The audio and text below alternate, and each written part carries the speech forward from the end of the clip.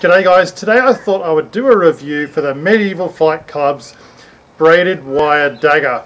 Alrighty, that's this one right here. It's a fantastic piece of kit. It's lovely and light, it's well crafted, and it is made in a very historical kind of basis. Let's take a look at some of the details.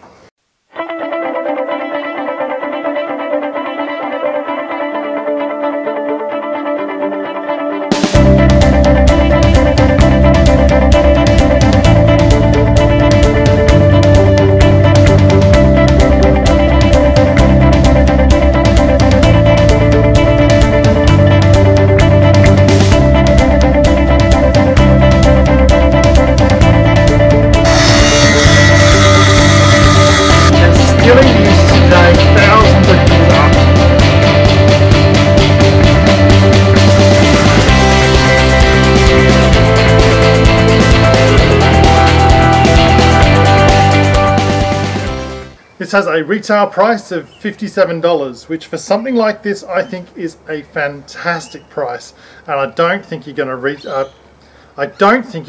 sort of find an equivalent of something quite like this for the same sort of money.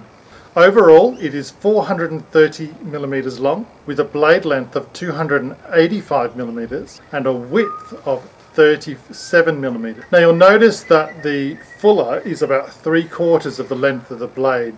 That's really good. The fuller, it's not a bleeder. That's just a weird kind of myth that's evolved, probably from people who don't really know a whole lot about these things. It makes the knife a whole lot lighter and gives it far more strength than it would otherwise have. Alrighty, so a few other details on this wonderful piece of work by Medieval Fight Club.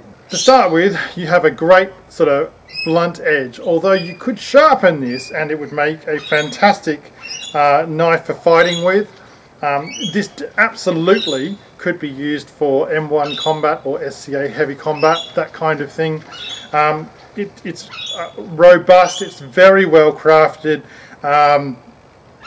I think this is fantastic. Let's just take a little bit of a closer look. Let's take a bit more of a look. Okay, so we have this nut-shaped pommel. We've got a lovely straight crossguard, and we do have a bit of a point at the end. And it has a weight of just 390 grams. I'm not sure what that is in imperial, but it's just a very lightweight dagger for something so well made. So I'm giving this 10 out of 10. I don't think you're going to find anything else like this on the market today.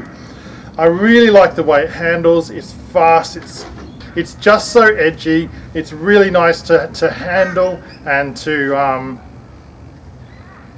it just works so well. Alrighty guys, I really hope you enjoyed today's video. Please like, subscribe and share. I'll catch you in my next video.